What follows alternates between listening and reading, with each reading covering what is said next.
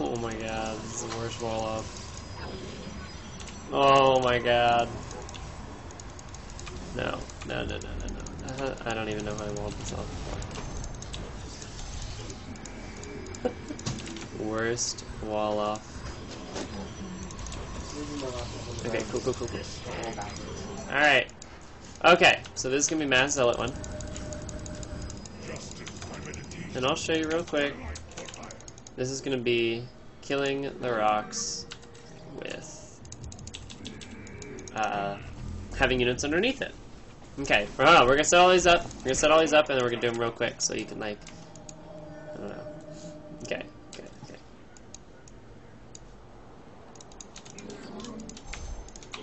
So, first, we have just pure zealots underneath the rocks. There's no force fields, there's no fungals, it's just the rocks falling on the units that are in the way. And notice, all the units will walk out of the way. Except for one poor zealot. Alright, so it killed one. Whoop-de-doo. Not a big deal. Then we walk over to the cool little sentry area, where we'll walk over there. Meanwhile,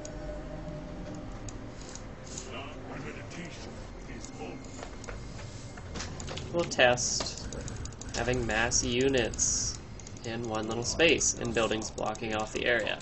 This is very situational. This would never happen. Pylons on both sides? No. So, we're just doing it for demonstration. Putting a printer is the way more systems. Hmm? You said it there? It said load paper.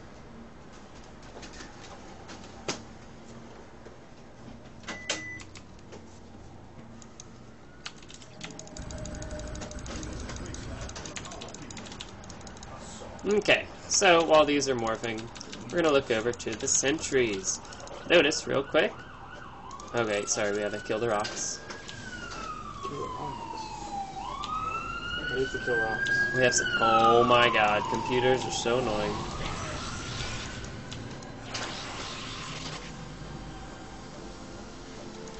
Okay, so we can kill the rocks momentarily. Get everyone all nice and tight.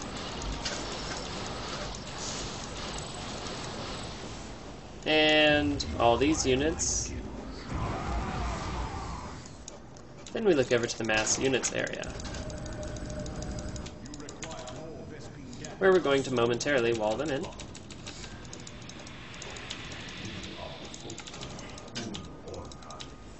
Get them all in there nice and snug, you know. And we'll put a gateway down. They'll kill the rocks themselves, because they can. And how many die?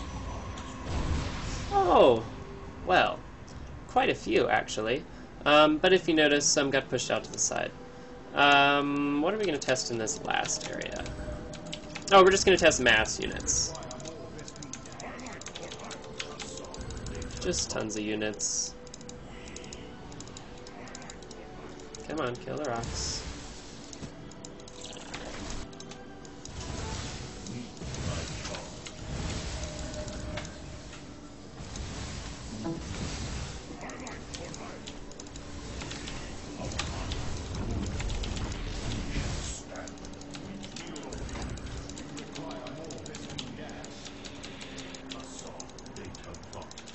Get all our stuff up in here.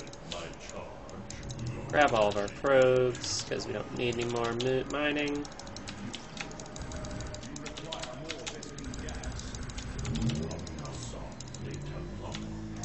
And we're going to have essentially hold position. Ah, we have to try hold position. No, I'm pretty sure they start to move out of the way.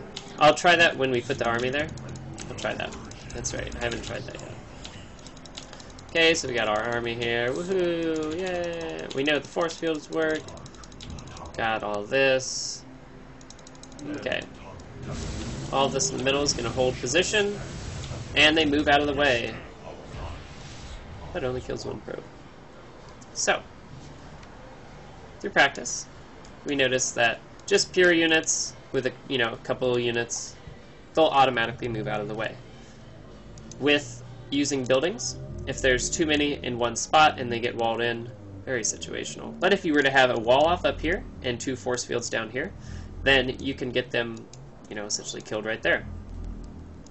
If you use force fields, we notice that however many units are trapped in this general area fall onto the rocks and kill them essentially. It does 500 damage. And if you have any units on hold position, they automatically move out of the way, and